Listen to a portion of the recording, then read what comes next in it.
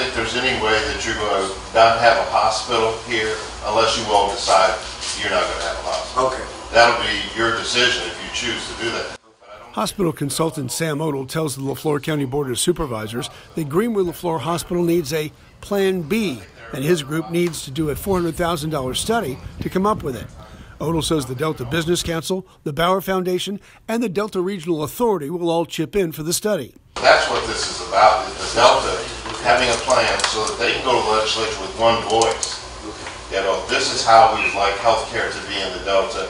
And what there'll be is probably something in there about local investment, but there'll be something about state investment as well. Then there's this.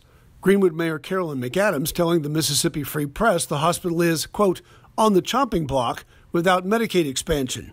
Meantime, Odle also suggested that a denial of the request by the regional Medicare office doesn't mean critical access is necessarily dead on arrival. That probably, like when you go to the federal government, you go to the regional office, they just tell you whether you meet the rules or not.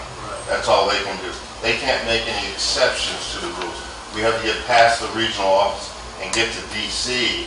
because that's where the political process can get exceptions to the rules, and we can have something hopefully a positive outcome. So there's hope that politics and a plan might give the hospital a fighting chance. Dennis Turner, the Delta News.